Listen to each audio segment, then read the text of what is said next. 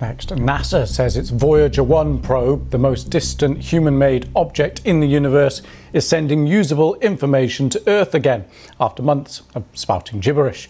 What if I told you that humanity's farthest spacecraft, Voyager 1, floating 15 billion miles away in the darkness of interstellar space, had a cosmic close encounter that nobody saw coming?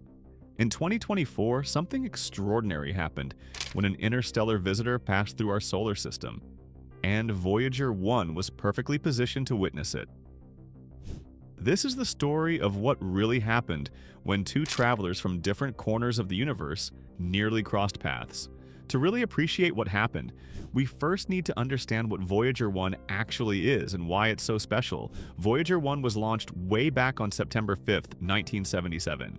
Yes, you heard that right. 1977. This spacecraft is older than most people watching this video.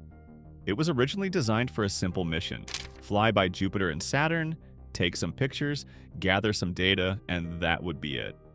The mission was supposed to last just 5 years. But here's the incredible part. Voyager 1 didn't just complete its mission and die out there in space. It kept going, and going, and going. Today, nearly 5 decades later, Voyager 1 is still operational and is officially the most distant human-made object in existence. How far away is it exactly? As of 2025, Voyager 1 is approximately 15.3 billion miles from Earth. To put that in perspective, light from Voyager 1 takes over 22 hours to reach us. When the spacecraft sends a signal home, it travels at the speed of light, and it still takes nearly a full day to get here. That's absolutely mind-blowing, but distance isn't the only impressive thing about Voyager 1.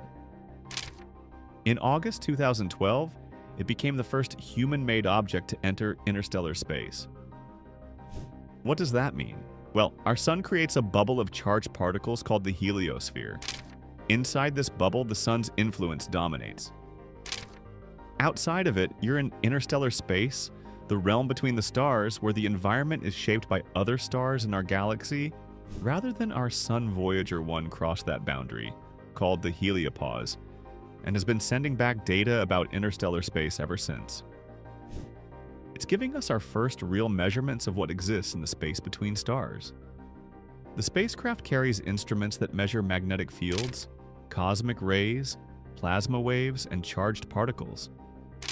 Even though it's ancient by technology standards, running on less computing power than your smartphone, it's still doing groundbreaking science. Now let's talk about the other protagonist in our story, Comet 3 I/ATLAS, also known as C/2024 S1 First. Let's break down that name. The 3I designation tells us something crucial. This is the third confirmed interstellar object ever detected passing through our solar system. The first was Oumuamua in 2017, which caused a huge stir because of its unusual cigar-like shape. The second was Comet 2 I/Borisov in 2019, and now we have 3I/ATLAS. This comet was discovered by the ATLAS survey system, which is a network of telescopes designed to scan the entire sky every night looking for moving objects, particularly asteroids and comets that might pose a threat to Earth. What made scientists immediately realize 3I/ATLAS was special? It's all about the orbit. When astronomers calculate an object's trajectory, they look at something called orbital eccentricity. A perfectly circular orbit has an eccentricity of 0. Earth's orbit, for example, has an eccentricity of about 0.017, making it nearly circular. An eccentricity of exactly 1.0 means the object is on a parabolic path and will never return. Anything above 1.0 means hyperbolic trajectory. Here's where it gets exciting. 3I/ATLAS had an orbital eccentricity significantly greater than 1.0. This means it wasn't bound by the sun's gravity. It came from interstellar space, swung around our sun, and was heading back out into the galaxy, never to return. This wasn't some rock that's been orbiting the sun for billions of years. This was a genuine visitor from another star system. Scientists estimate that 3I/ATLAS likely originated from somewhere else in the Milky Way galaxy, possibly ejected from its home star system millions or even billions of years ago. It's been wandering through interstellar space ever since, until it happened to pass through our cosmic neighborhood. The comet itself was relatively small compared to some of the famous comets we know. Initial observations suggested it was somewhere between 300 meters to possibly a kilometer in diameter. As it approached the sun, it began to develop the characteristic tail that makes comets so beautiful, as the sun's heat vaporized ice and released dust trapped within the comet's nucleus. Now here's where our story gets really interesting.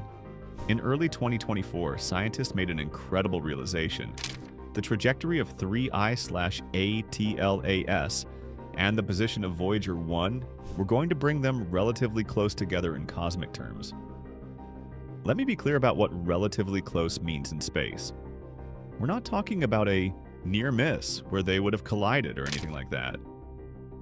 In space, distances are so vast that close can mean millions of miles. But in this case, the comet's path was going to bring it into a region of space that Voyager 1 could potentially study with its instruments. This was an unprecedented opportunity. Think about it. Voyager 1 is already in interstellar space, far beyond the planets, operating in an environment that very few spacecraft have ever reached. And now, an object from another star system was going to pass through that same region. It was like two travelers from different parts of the universe having a chance encounter in the cosmic wilderness. The scientific community got extremely excited. Why? Because this presented a unique chance to study an interstellar object with instruments that were already positioned in interstellar space. All previous studies of interstellar visitors had been done from Earth or from spacecraft still within our solar system. This would be different. Scientists at NASA's Jet Propulsion Laboratory, which manages the Voyager missions, along with astronomers around the world, began planning how to maximize this opportunity. They started calculating exactly when the closest approach would occur and what kind of data Voyager 1 might be able to collect. There were several challenges to consider. First, Voyager 1's instruments are old. The spacecraft was designed in the 1970s, and while it's still functional, it doesn't have the sophisticated cameras and spectrometers that modern spacecraft carry. Second, power is limited. Voyager 1 runs on plutonium-238 radioisotope thermoelectric generators, which decay over time, producing less and less power. The team has had to shut down various instruments over the years to conserve energy. Third, communication is difficult.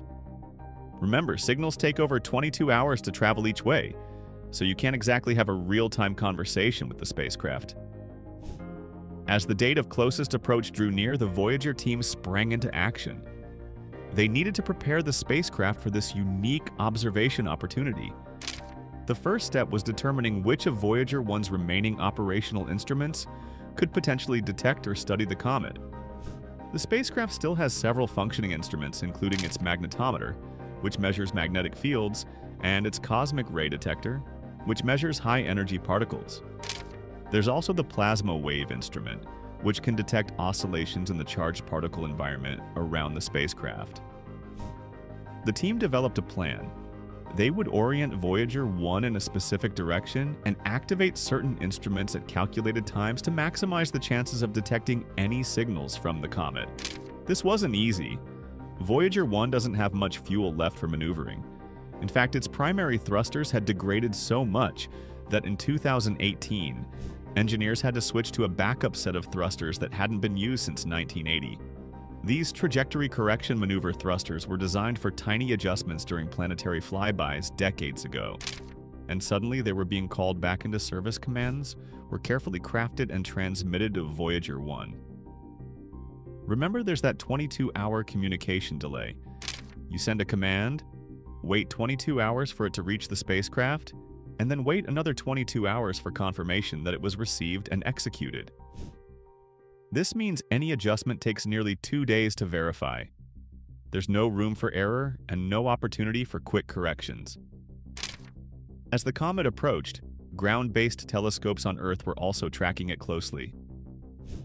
Astronomers were observing 3I/ATLAS from multiple locations, gathering data about its composition, size, and behavior as it heated up from the sun's radiation. Then something unexpected happened. In late September 2024, as 3I/ATLAS approached the sun, observers noticed the comet was beginning to fragment. This is not entirely unusual for comets, especially those making close approaches to the sun.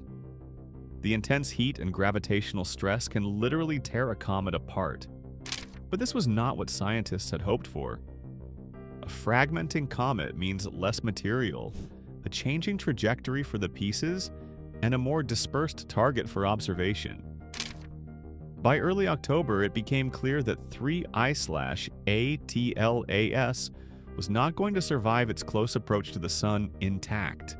The comet had broken into multiple pieces, and much of its material had vaporized.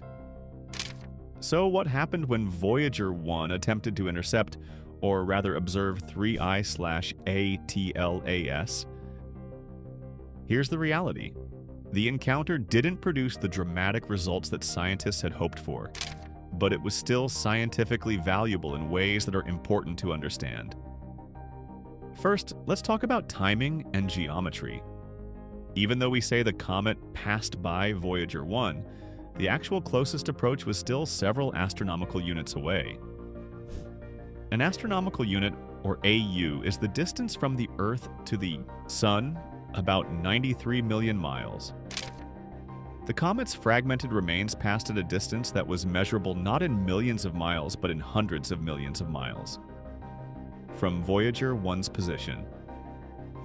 At that distance, Voyager 1's instruments couldn't directly detect the comet itself. The spacecraft doesn't have cameras that still work, and the comet fragments were too small and too far away to produce a detectable magnetic field or particle signature that Voyager's instruments could pick up. However, and this is important, Voyager 1 was still collecting valuable data during this time period. The spacecraft's instruments were monitoring the interstellar environment. Scientists were looking for any subtle changes that might indicate the passage of the comet material through the region. This included looking at cosmic ray variations, changes in the plasma environment, and magnetic field fluctuations. Did they detect anything definitively from the comet? The answer is complex.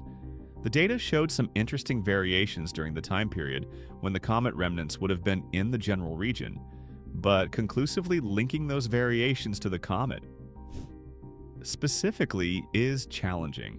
The interstellar environment is already quite variable, with cosmic rays, magnetic field fluctuations, and plasma waves occurring naturally. You might be thinking, so they didn't really detect the comet? Was this whole thing a failure? Not at all. Let me explain why this encounter was still incredibly valuable for science first. This event gave researchers a detailed dataset of what the interstellar environment looks like during a period when we know an interstellar object was passing through the region. Even if we can't point to specific signatures and say, that's definitely the comet, we have a baseline of measurements. As we detect more interstellar visitors in the future and as more spacecraft enter interstellar space, we'll be able to compare data and potentially recognize patterns.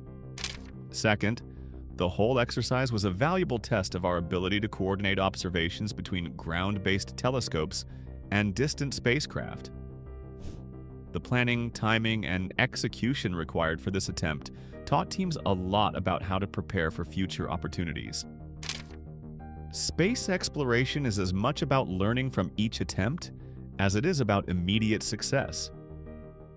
Third, Voyager 1's continuous monitoring of interstellar space during this period provided data about the baseline conditions independent of the comet.